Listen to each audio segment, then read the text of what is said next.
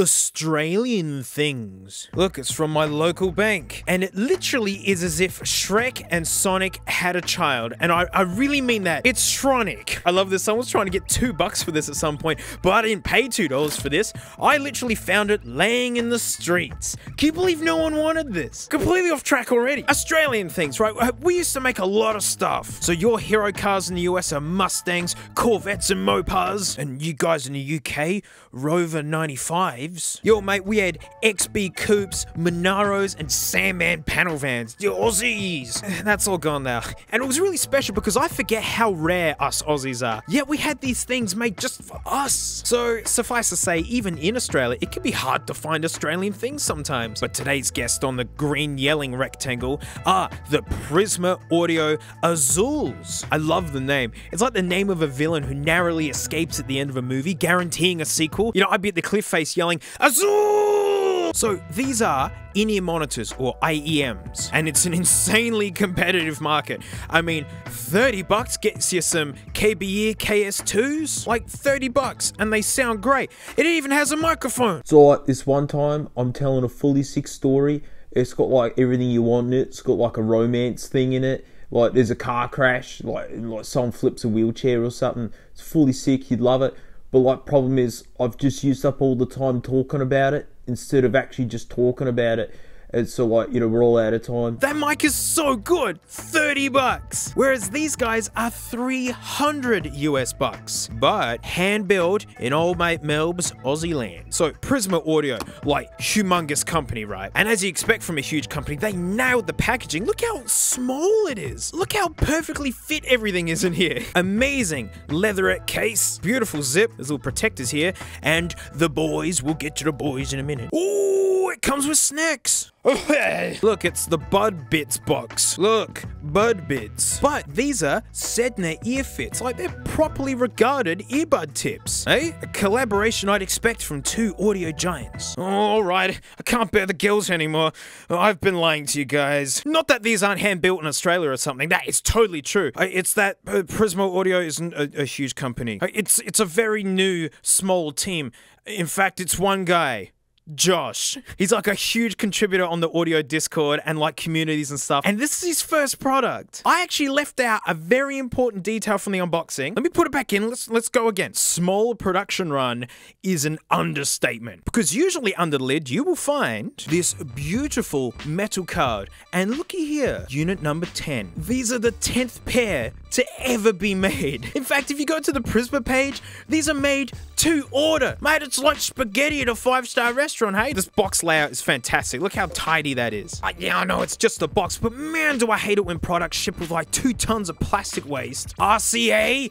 Look at the size of this! What, for that nugget? Oh, don't you want to squeeze this battery and hurt your thumb just to see a little line go only halfway up? Boys incoming. Milled aluminium, or aluminum if you speak in feet. This cable is fantastic. Like, it's almost soft feeling, because like, look at that wind on it. And they call it the behavior.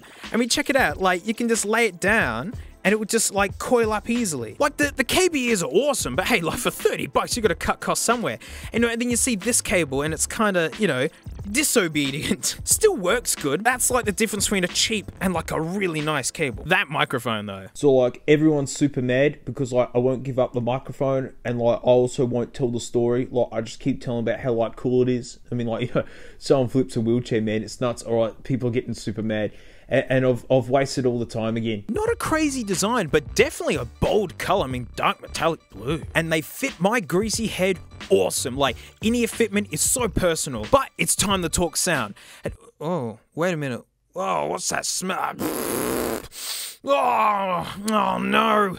It's the smell of boring time. Look, it's the frequency response graph to a set of DT770s. Like probably my favorite closed back headphones, like for the money you spend on for what you get. And it's a way to see the sound of headphones for the most part. So the higher the line, the louder that bit of the music. So down here is sub bass, then you've got regular bass, and then you've got the mids. And which is, I'm being serious, most of the band live here, right? It's like pianos, guitars, trumpets, subway toasting machines. It's all up there. And just to show you how different it can look even with other fantastic sounding headphones, HD600s. Like, these are open back, so that bass roll-off is quite a characteristic of that. But look at the bass on the DT770s, all the way to the end, meaning if it's got crazy sub bass, you'll hear it as loud as it's meant to be, as the artist intended it. Alright, let's talk sound of the Aussie boys. Crisp and clean. These are neutral sounding, but with a trend towards focusing on the top end. Not extra bass, but they are so airy, and in fact, they have an extended top end. And what I mean by extended top end is that not all headphones can play all the really crazy high-pitched stuff. Oh wow, you've just cut into my studio room on the night that the video's due to be finished. I hated how I explained this bit, so I'm gonna do it again. Look at Shaw 425s, well accredited, dingus in-ears. Here's the graph for them. And yeah, all these graphs are artings, great sight. But check this out. See, when it gets up to about 10, it goes... Now we get the Azules up. Thanks, Critical, on your Critical. Look at this. Yes, there is a dip at 10, but all the way up to 20, she's hanging out, mate, eh? So that is the extended top end. So yeah, this is a smooth out line, but it gives you an idea of what's going on. See a little bit of extra treble, the extended frequencies, and it does go right down to the bottom. But if you imagine as you're turning up headphones, this is a line that's coming up, you're gonna hear the top end stuff louder first. Oh, and by the way, the microphone you're listening to, yeah, mate, it's the KB's. This microphone, mate. You hear it? Yeah, this mic, man.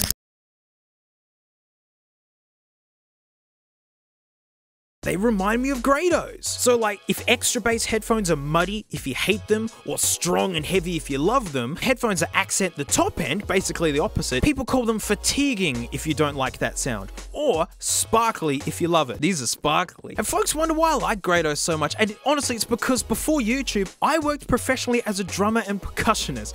I'm jazz trained, I have 2 stinking jazz degrees. That's right, this bogan Aussie is cultured. Oh, like off milk turn into cultured yogurt. In rock music, the kick and the snare drive the band. In jazz, it's the ride cymbal and hi-hats. So listening to 1960s Miles Davis albums with these, I can just hear Tony Williams' ride so clear, and it's heaven for me. So the Azules, with their extended frequency, picking up all these overtones in my favorite drum hero cymbals, yes, mate. But here's a twist to this similarity. Grados are open backs, meaning that all the outside noise goes straight in. They're not earmuffs, they're like colanders. Look, that's a grill. But what that also means is that everyone can hear your music. They bleed heaps. And then you got the Azul, creating a similar sound, honestly with more sub bass. It goes way to the end. But then working as full-blown earplugs. And in fact, since they're in-ear monitors, you can change these tips for actual earplug ones. And the mids are so nice with these,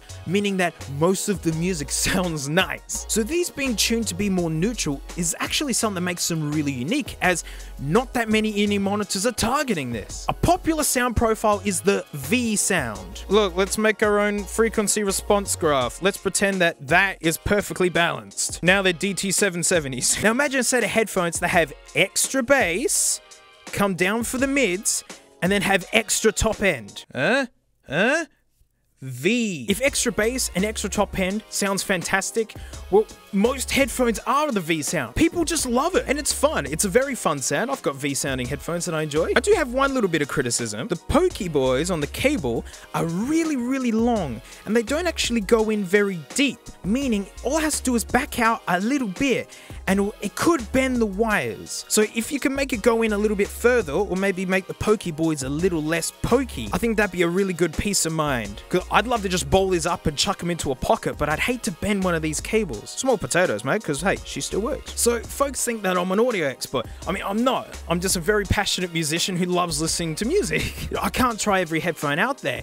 So I always suss out other reviews too, and folks are putting these up against proper competitors in the price range. ER3 SEs and the Moondrop B2s. And the consensus seems to be that no one thinks that the Azules were better, but they all agreed that they were an excellent alternative option. And just think about that. One guy is making these to order. Guys, I'm number 10. And yet, it's hanging out with big proper factories and even hangs out on price and boxed in features. The reviewers said that these are worth the money. It's not like these are heaps expensive with like the gimmick that they're handmade. So look, do you need $300 in-ear monitors? Well, no, of course not. Anyone would grab the KB ears or KZs and be over the moon for like 30 bucks. That mic. So like, I'm hiding under a cupboard, mate, because like I stole the microphone, and now I'm like hiding in a building because like, I promise I'm gonna tell the story, hey, and like I know like people are heaps mad, and I think they're gonna punch me if I come out and go, oh no, mate, they found him.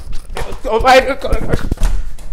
But I love that these sound unique amongst my horde, and maybe there's just something really awesome about having a handmade set of headphones by an old mate in Australia. We all love a good story, don't we? And hey, nice work, Josh. Man, if this is product number 1, then you're already killing it. He did it the way that we all wish companies would do it. Don't skimp out on the bits that matter, like the cable and the good earbud bits. He also has balance cables for these things. Look, with the big massive dingus end on it. So yeah, Aussie, Aussie, Aussie, oi, oi, oi. But that's it. Thanks so much for watching. Huge thanks to my patrons, especially these stinky names right here, because mate, $1 a month I do extra videos. And since we're all about Aussie pride, mate, yeah, well, America has the Craig, yeah? It's why I just find it so funny, because we don't have Craig things in Australia. They're everywhere in the US and they're still making things. But it's the name of an old mate. So it's an old mate you can bring with you. But the idea of a budget-conscious brand is certainly not a new idea. And here in Australia, mate, it was old mate Dick Smith. My first ever MP3 player was a Dick Smith, like 128 megabyte nugget. And basically, I've been collecting a stash of Dick Smith things, and I've got a whole bunch here to show you. Like, they'll get a main video at some point, and there's things in this horde that I don't think I'm ever gonna show again. And we're just gonna have a giggle at old mate Dick. And like, I'll see you all next time. As we peer through the jungle canopy, we have to be wary of the Franklin, because if she finds us, oh my goodness, we're in trouble.